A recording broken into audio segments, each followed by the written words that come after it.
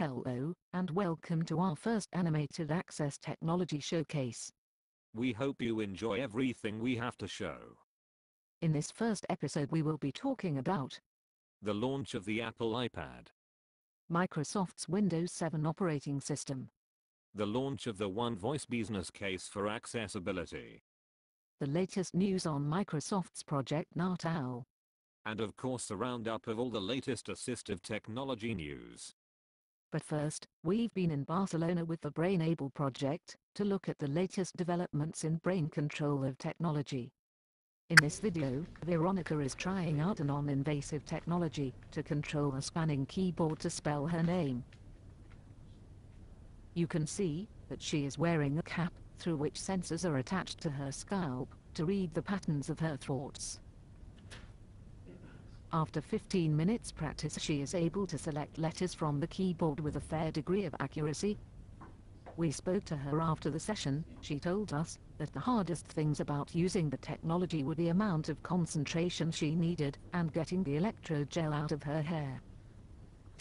This technology is beginning to become a very real option for people with a range of disabilities, especially physical needs.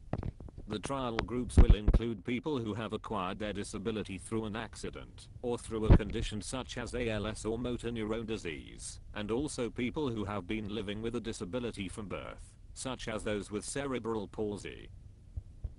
The technology is being designed not only to support communication through synthesized speech, but also as means of controlling devices in the physical environment. Imagine being able to close doors, open curtains, select a TV channel, by choosing them from a range of options just by thinking. Even more than this, is the potential to use the tools to interact with people in virtual worlds such as Second Life, as well as more traditional social networks such as Facebook. We spoke to AbilityNet's David Baines about the project.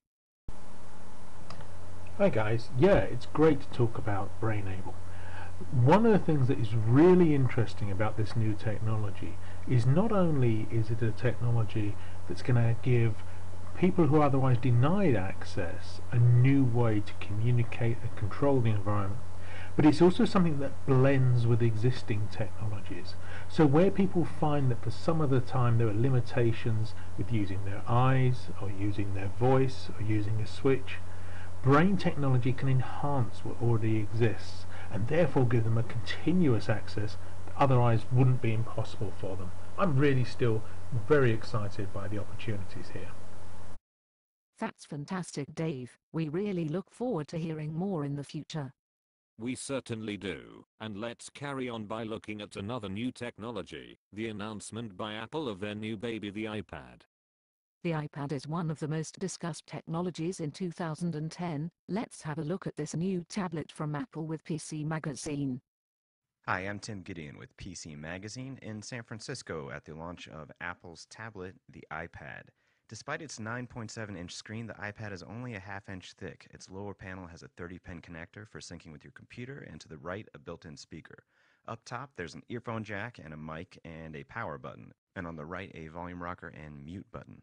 Browsing with iPad's version of Safari is similar to the experience on an iPhone, only since the screen's bigger, the toolbar's pull-down menus don't hide the screen's content. Probably the biggest addition is iBooks, the ebook functionality we all knew was coming. Page turns look really cool, and horizontal view shows 2 pages at once. Behind the virtual bookshelf, there's a store with New York Times bestsellers you can buy in what looks like a very quick manner, although we were not able to demo it yet.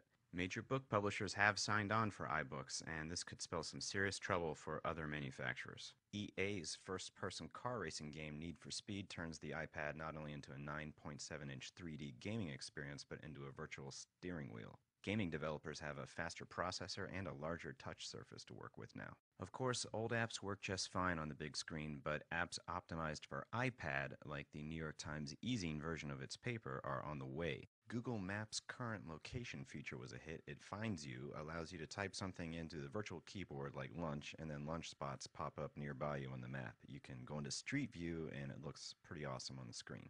The photo experience is best for Apple computer owners. It syncs with their iPhoto library. You can search by events, faces, places, or albums. It's really easy to see every photo in a group when you pinch and expand, and of course, high-res images look great on that big screen.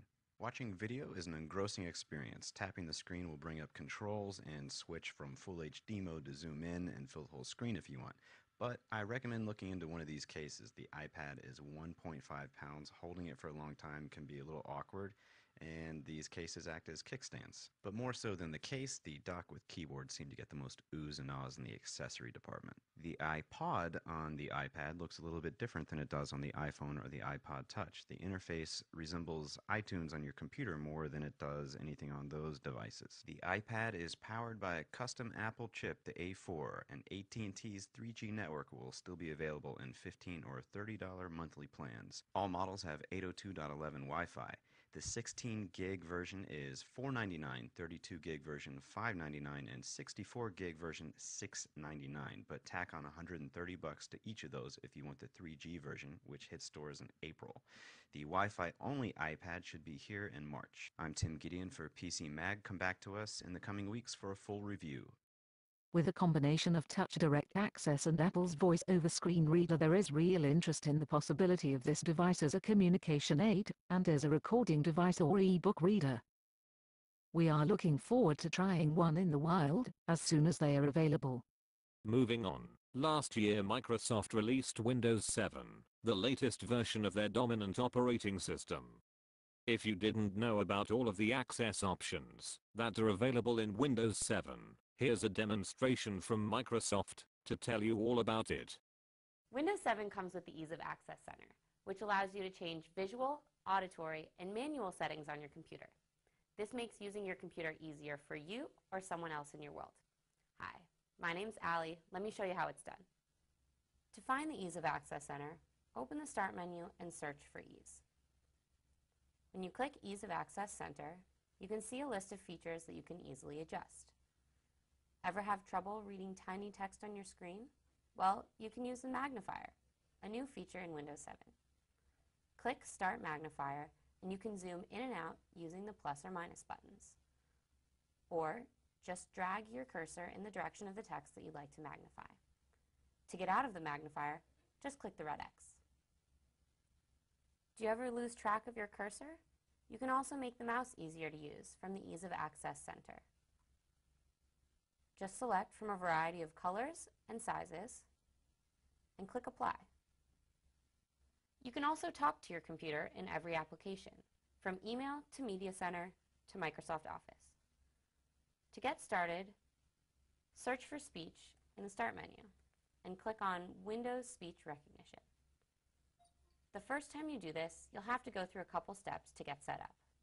Once you do, a window will pop up at the top of your screen. Click on the microphone icon to get started. Now you can control your computer through a series of commands. Start Microsoft Word. Isn't this great? Question mark.